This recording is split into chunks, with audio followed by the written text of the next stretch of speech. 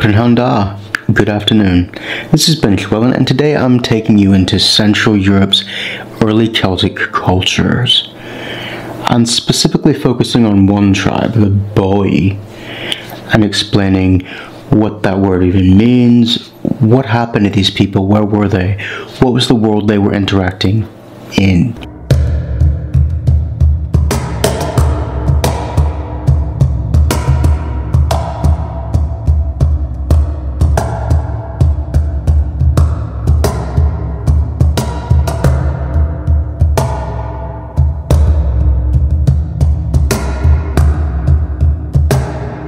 So in this video we're going to go into the history of these people, the Boii, the wider world that they were in, the meaning of their name, and what happened to them. Where did they go?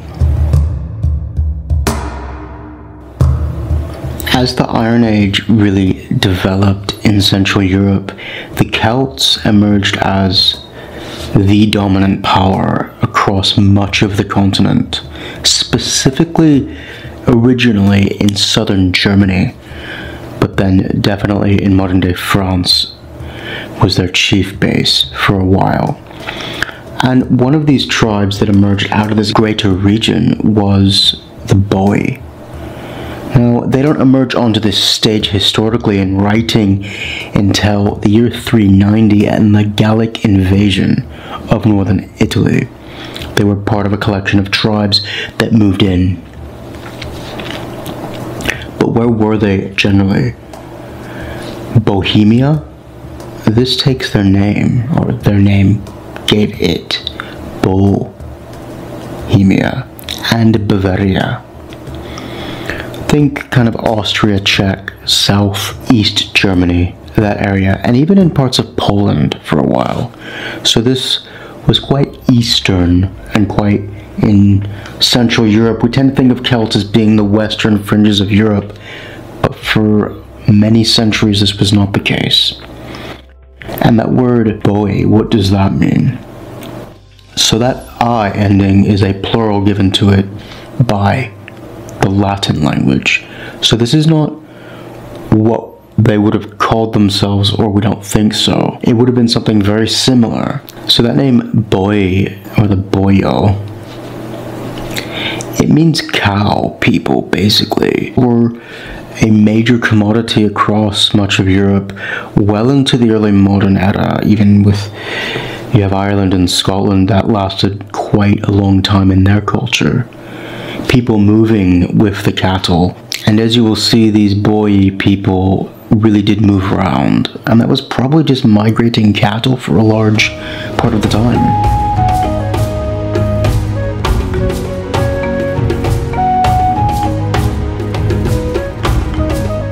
We do have a name, Boiorix, and this is just a name of a king, but he was the king of the Cimbri. This is not related to the Welsh people, Cymru, okay?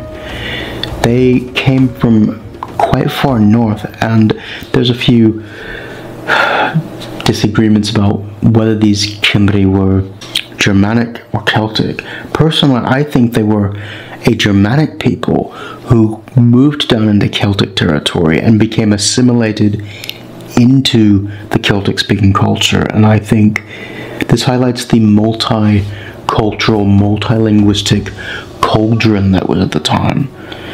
Rome is important, but the reason, in part why it is so important, is looking at how much we lost, what was there before them, and how the peoples that were there changed the Romans, and through them changed us. So you get those names like Bohemia, Bavaria, as one legacy from these people that we use today. And Bologna, the city. Passau in Germany literally means fort of the Boii. So they were getting around. As they would have emerged in the Iron Age, the Germanic peoples were beginning to influence and come down into central Germany, which would have pushed on them quite a bit. And a lot of Celtic peoples now I say Celtic loosely because from a Roman perspective, in this time period, we're talking like the 4th century BCE, they did not differentiate between what we think of as Celts and Germans. These were just northern barbarians to the Romans, all of them. But these people, Boii, were Celtic speaking. I say that loosely. We don't know explicitly, but due to their relations and who they aligned with and when and where they went, we can kind of assume that they were. So the name is like in Welsh, buwch is a cow, and in Irish, bo. They would have spoken a language closer to Welsh than Irish, by the way, simply because their relations with the Gauls, and Gaulish is much closer to Welsh than Irish. See my Gaulish video. It's quite old, maybe I'll redo that. So at the time with these people, you had other tribes like Senones. You had the Etruscan people, which were not Celtic. You had the Latins. The Romans just were these were tiny, the Romans. No one would think that the Romans would ever dominate everybody else. They were the underdog, really. You had Umbrians, Ligurians, what came to be thought of as Gauls, Helvetii, all these different tribes, different cultural mixtures. And when the Boii came down into Italy in the 390s, they brought with them types of burial which were not seen in Italy at the time. They buried their dead, which was a bit odd, actually. And so what we have are the burial tendencies changing in the area. So we know that these people were moving in, right? Now, Roman sources say that the Boii attacked and eviscerated parts of the Etruscan people when they made present-day Bologna, which was at the time Falsina. So they were seriously involved in this area if they made it their capital, but there's no real evidence that they truly displaced the Etruscans. It seems to be that they intermarried and intermingled with them and created a hybrid Etruscan Celtic culture for a time. But when they came down into Italy, it's unsure where they came from. They certainly came over the Alps at one point and around them from lands present-day Bavaria. But we don't know if that was where they were from originally. They were a nomadic cattle people, and adopting the Etruscan way of life would have been quite radical because they had cities. And so these people began making settlements in a very fertile, beautiful land. And the Romans write that the Celts, specifically the Boii, coveted the Etruscan lands. They wanted this rich, fertile territory for their own. The Greek historian Polybius writes a lot about these people. Well, a lot for what we have. This is what he has to say. They lived in unwalled villages without any superfluous furniture, for as they slept on beds of leaves and fed on meat, and were exclusively occupied with war and agriculture, their lives were very simple, and they had no knowledge whatsoever of any art or science. Their possessions consisted of cattle and gold, because these were the only things they could carry about with them everywhere according to their circumstances, and shift where they chose. They treated comradeship as of the greatest importance, those among them being the most feared and most powerful, who were thought to have the largest number of attendants and associates. Now, I don't know how much of that is true, because he's also saying that they expelled the Etruscans, which doesn't appear to have happened. But he does stress the nomadic element. And look at this map here. They went all over the place. They migrated over to Gaul, but these migrations were not the entirety of their people. Some stayed behind north of the Alps, while some were in Italy. They diverged, but they still considered themselves as the same people. The Etruscan cemeteries of the period show a merging of Celtic and Etruscan styles. So that's sort of evidence that Maybe these people were learning art from the Etruscans. And this area in the north of Italy was called Cisalpine Gaul. And these other tribes around them and the Etruscans, they started to see, well, Rome is expanding here, what do we do? In the second half of the 3rd century BCE, this erupted into a full-scale war with Rome.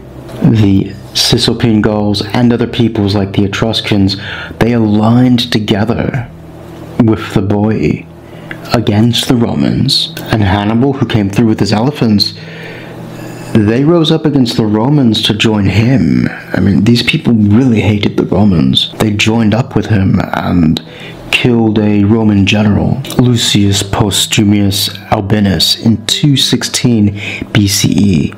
And historian Livy tells us that they took the guy's skull and covered it with gold and made it into a blessed drinking vessel. This is what he has to say about them. The Boii stripped the body of the Roman general Lucius of its spoils and cut off the head and bore them in triumph to the most sacred of their temples. By the way, the fact that he's saying that they have temples does suggest that these were a settled people, which is quite odd. According to their custom, they cleaned out the skull and covered the scalp with beaten gold. It was then used as a vessel for libations and also as a drinking cup for the priest and ministers of the temple. I noticed quite a couple things from that. They're quite skilled with gold to be able to do that, one. And if they have priests at this temple, this is a very structured, hierarchical society, very ordered. This is not some savage people without any structure to their social interactions with each other. But this victory came after they had been defeated at another battle, the Battle of Telamon in 225 BCE. And the tide was turning against them because Rome was expanding. Rome reformed its armies in the late 2nd century and implemented new styles, new forms of regimentation, which its enemies didn't have any way to fight against. By 191 BC, the Romans defeated the Boii again at Modena. According to Strabo, the majority of them left Italy after this defeat. They weren't going to stick around and be annihilated there. But classical writers state that these people were still up in the northeast of that region. They were along the Danube, northeast of the Alps. So they hadn't been wiped out, and they were still moving around this region with their cows. Having migrated to Italy from north of the Alps, they just went back to their family, basically, their kinfolk. And they are attacking Roman positions in present-day Austria. A short time after that, Julius Caesar says that they had an army of like 32,000. That's an exaggeration, clearly. He liked to boast about himself and the feats of others that made him look good. And after this large attack in Austria, they joined up with the Helvetii, present-day Switzerland, and formed kind of a confederation and schemed to take over parts of southwest Gaul, present-day southwest France. And they were on their way to do that, but Julius Caesar kind of intercepted them and stopped this migration and slaughtered a lot of people. He writes about them in his book, The Gallic Wars. Vercingetorix led his army back to the territory of the Bituriges and advanced from there to Gorgobina, the oppidum of the Boii. Oppidum, that's kind of an Iron Age town, basically, whom, defeated in the Battle of the Helvetians, Caesar had installed there and assigned to the Aedui. That's basically, they became the little vassals, right? And laid siege to it. And when Julius Caesar was surrounding the leader of the Gauls, Vercingetorix, they sent 2,000 people to help fight against Caesar. So it's really odd that they then gave him troops, but I guess from their perspective, they're not going to forget that it was the Romans who kicked them out of Italy in the first place, right? I mean, I wouldn't. It's nice weather and you have to live in the cold? No way. According to Strabo, the Boii were in the east, and they're driven out of two different places in Italy and Gaul. He says, the Boii were merely driven out of the regions they occupied, and after migrating to the regions around about the Ister, this is further east, and carried on a war against the Daci in 60 BCE. See my video on the Dacian language if you want to know more about them, but basically they were the dominant group in present-day Romania, and they gave Rome a serious challenge for their time, and they fought a war with the Boii, who the Boii lost that war until they perished, tribe and all, and thus they left their territory. However, this is not the end of the Boii, because there is record of them after this, even though they'd been kicked out of Italy, been defeated in the northeast by the Dacians, been wiped out basically in present-day France. These guys didn't have an easy time, but they're still going. Other parts of their people had remained closer to their traditional home. So going forward, when the Romans finally conquered that area, or took it over in year 8, Pannonia, there's no record of the Boii resisting them or trying to kick them out.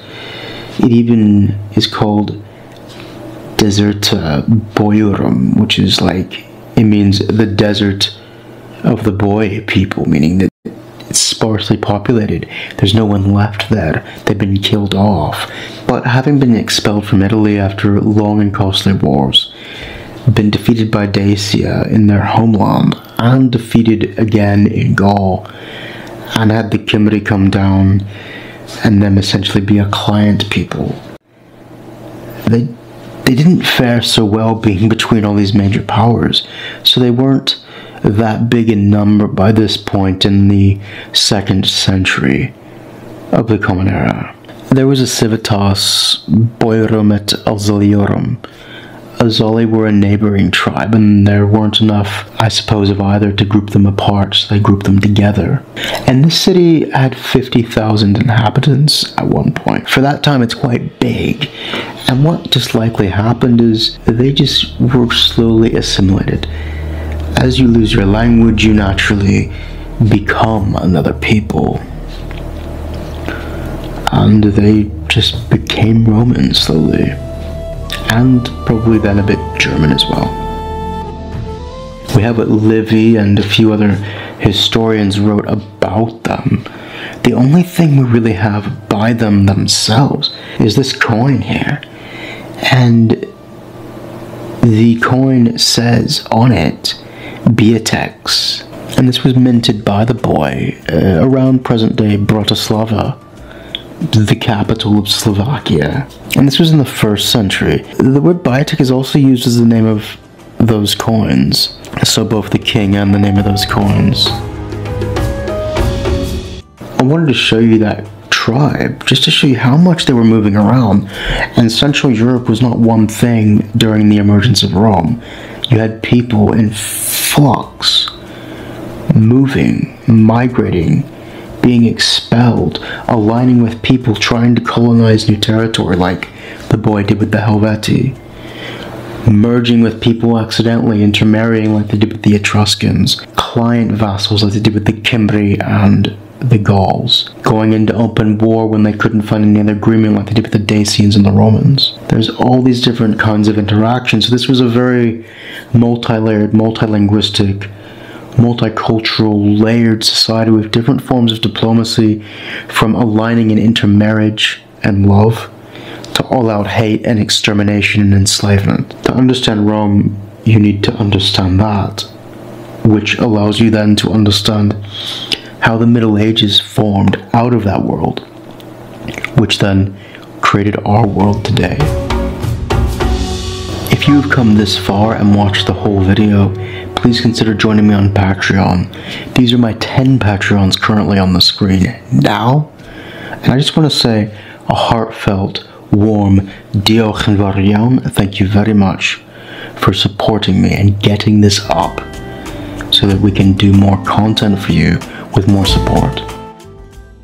Hey, Diolch yn fawr iawn Emilio, thank you very much for watching. We'll see you in the next episode.